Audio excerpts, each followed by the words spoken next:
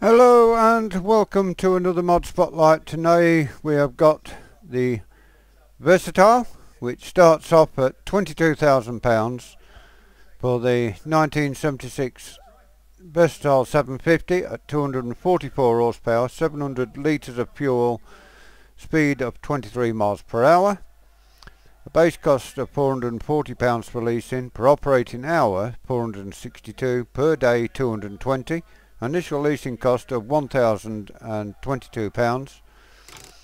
The 1973 800 at 244 horsepower, still all the same there, and the price of it goes up to £25,000. The 1977 825 takes it up to £28,000. The horsepower are always the same on these. The 1973 850 at £29,000. The 1978 835 at £30,000. The 1983 855 at £31,000. And the 1978 875 at £32,000. The 1980 895 at £33,000, and that is the biggest one. Wheel setups is wide tyres, standard, wide tyres and twin wheels. So let's now go out of the shop and have a look. There she is. Have a look at it, start it up.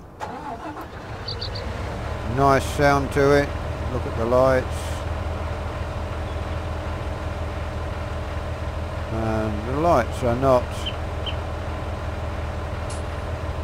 up to Farming Simulator 19 standards.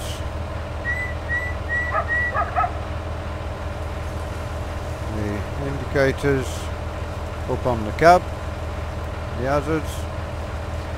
Let's go in cab, and they say terrible interior. Could have done so much more with that, putting new dash in and everything, but looks like it was a bit of a rush job. It does drive well, but the interior really lets it down.